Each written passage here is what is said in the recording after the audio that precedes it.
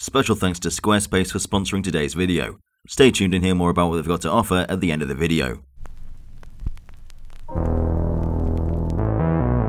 T-Rex has been nothing short of controversial for many years, being the center of much debate on whether it's a scavenger, how fast it could run, whether it could roar, and now, whether it was feathered. We've seen mock-ups with it being fully feathered like a bird, and some with light filaments, and some completely featherless. But which is it? Did the T-Rex really have feathers?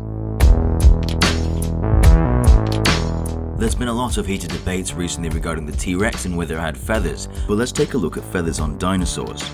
We know certain dinosaurs have feathers thanks to the outlines on the remains of certain dinosaur species, which tells us what kind of feathers they had and how much of it they had. Velociraptor is covered in feathers, with the wings being most likely used for steering at extreme speeds. There are some kinds of feathers that will take the form of fur, similarly to what's found on chicks. This is used for insulation, whilst other kinds of feathers can actually be used for cooling large creatures down, which is important to take note of for later on in this video. Is this enough evidence to say T-Rex had feathers? Absolutely not. Just because many dinosaurs had feathers doesn't mean all of them did. A famous hadrosaur mummy was found to have just scales, for example.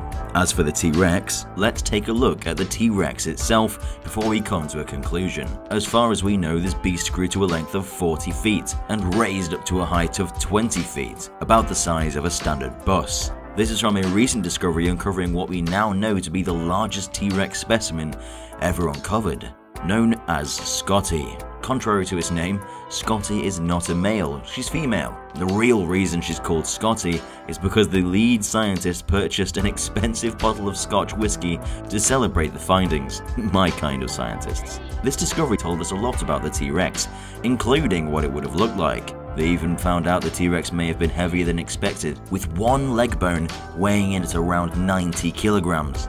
Analysing her dung even told scientists that Scotty had a taste for herbivores like Stegosaurus and Triceratops. This monster had a bite force of approximately 8,000 pounds. That's around 3.6 tons. In comparison, a human can bite at around 200 pounds of pressure. Scotty was 28 years old when she died, older than any other T-Rex specimen. Yes, even Sue, the world's largest T-Rex prior to Scotty's uncovering. Many argue that a dinosaur of that size would not need feathers, stating that feathers would overheat such a large creature.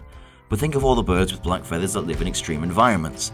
Black feathers actually have cooling properties, as all the heat collects on the surface and the lightest breeze can blow it away, meaning this lightest bit of wind will cool the creature down, though there are several different types of feathers, all having different properties. Eutyrannus, a smaller member of the Tyrannosaurid family, relatives to the T-Rex, was found to indeed have feathers. So there's a lot of evidence pointing toward the T-Rex having feathers, though we do actually have skin impressions of the Tyrannosaurus rex, found at the bottom of the tail, the hips, along the ribcage, and on the neck. And they show scales, not feathers, which means at least in these areas, it was featherless.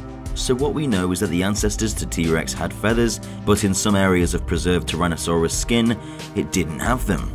So what we can conclude is that the T-Rex, as a baby, had feathers that resembled fur for insulation purposes, and then lost them as it grew up, keeping small patches in areas such as the head, possibly along the back, with the feathers taking a more filament form. So there you have it. The T-Rex wasn't completely covered in feathers and merely had patches on its head and back. One could argue that it didn't have feathers since the skin imprints don't show feathers, though we believe that there's far too much evidence to point towards it having some form of feathers.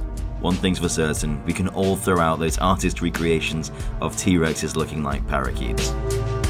But if you disagree, be sure to let us know in the comment section down below. If you enjoyed this video and want to see more dinosaur videos, give it a thumbs up and maybe we'll make some more. Don't forget to subscribe to become a resident of DangerVille today. I wouldn't have been able to make today's video if it wasn't for Squarespace, who reached out to us and gave us the opportunity to tell you about this beautiful online platform that lets you create your very own website. Making your own website has never been easier. With tons of templates to choose from, you're allowed to personalize your page to really represent you or your company. Just see how quick and easy it is to set up your own homepage. And you can even purchase the domain directly from Squarespace, which makes it significantly easier. For 10% off your first purchase and a free trial, just type in squarespace.com/DangerVille.